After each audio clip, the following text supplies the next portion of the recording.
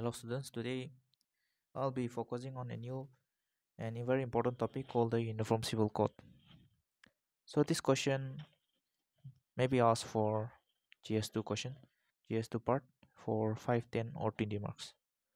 So let's get the video started.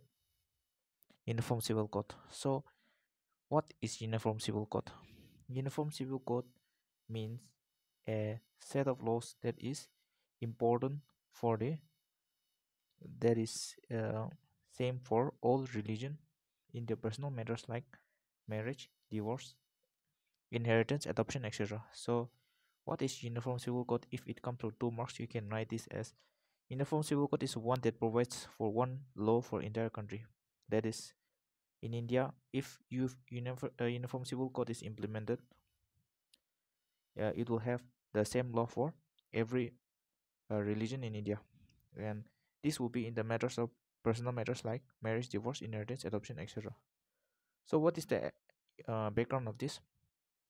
The Uniform Civil Code dates back to 1836 when 1826 when the second law commission report was given. So the second law commission report said that codification of law is necessary, but this should not extend to the religious or religious practices of Hindus and Muslims. And following the 1857 revolt of or the first war of Indian independence, the Queen Victoria's declaration promised not to interfere in the religious matters of Hindus and Muslims or other religion in India. So, following this, the B.N. Rao Committee was formed in 1941. So, the B.N. Rao Committee was formed to codify the Hindu law in 1941. In, so, this was unsuccessful, and following this, there has been demand for implementation of Uniform Civil Code. However, when the constitution was created, when the constitution was in making process, Jawaharlal Nehru felt that Jawaharlal Nehru felt that the people were not ready. So instead of making it a law, he provided this Uniform Civil Code in directive principle of state policy in the hope that in the future the people will make laws or regulate laws in this matter. So he provided the Uniform Civil Code under Article 44 of the Constitution, which provides for a uniform civil code throughout the territories of India. And in honor of being uniformity, the courts have often said in the judgment that the government should move towards a uniform civil code. So the next is a very important subject on the uniform civil code, that is the Shah Bano case of 1985. So what happened in Shah Bano case 1985? In Shah Bano case 1985, there was a widow named Shah Bano, and she was abandoned by her husband because of given talak. So with no one to support her family or children, she petitioned before a court, and this became famous as the Shah Bano case of 1985, where the husband was directed by the court to pay rupees 500 as uh, fee um, for taking care of his wife and children. So this was a very important step towards uniform civil code. And the second is the Sharia Bano case, where the triple talaq was banned. What is triple talaq? Triple talaq is a practice in among the Muslims in which the if the husband says talaq 3 times, then then the husband and wife stays divorced, and this has impacted uh, the social and the social rights of the Muslim woman, and has inflicted upon their lives. So the Sharia Bano case was an important case where the triple talaq was declared unconstitutional. The triple talaq is also known as the talaq-e-bidat. So the question may be asked is, why is there need for uniform civil code? So the first is national integration. A uniform civil code, that is law have a set of laws common to every religion, will bring together national integration.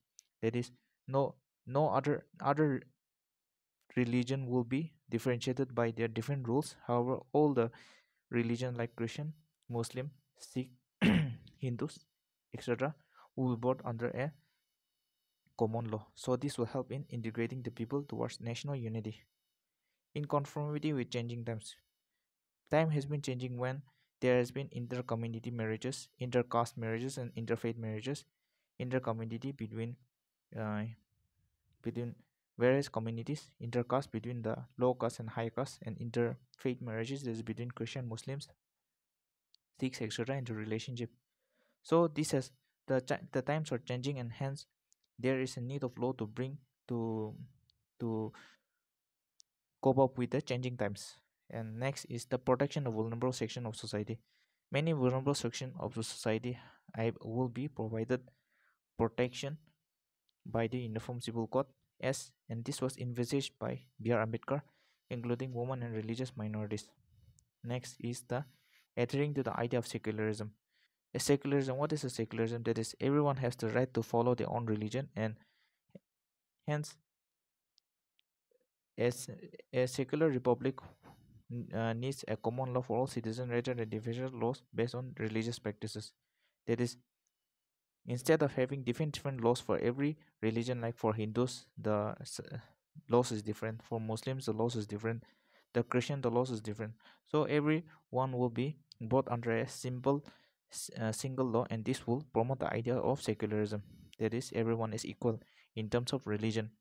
Simplification of laws, that is, there are many laws like the Hindu marriage law, the Christian laws of inheritance, the Muslims law of inheritance, the Hindus laws of inheritance, each having their differentiated complex structures.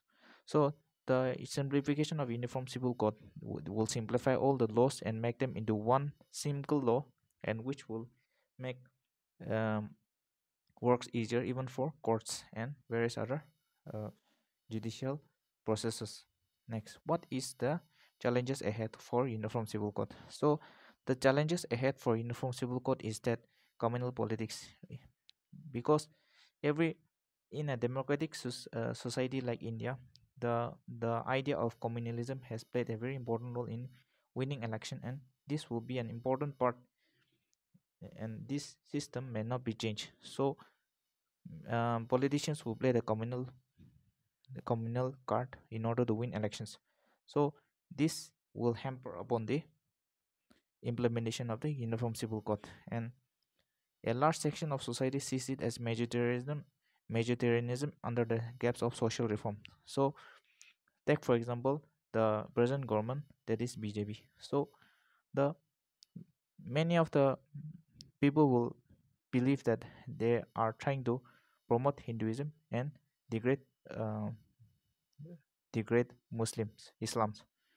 So this is seen as a majoritarian of the Hindu sect inflicting upon the Muslim society. So this has been a communal politics that has been played for decades. Next, the constitutional hurdle. The next is the constitutional hurdle, that is, according to Article 25 of the Indian Constitution, everyone has the right to follow their own religion and preserve also their own religion. So this will come in clash between the Uniform Civil Code and Article 25. That is, one says that there should be a single law for every religion, and one preserves the religion, their own religion.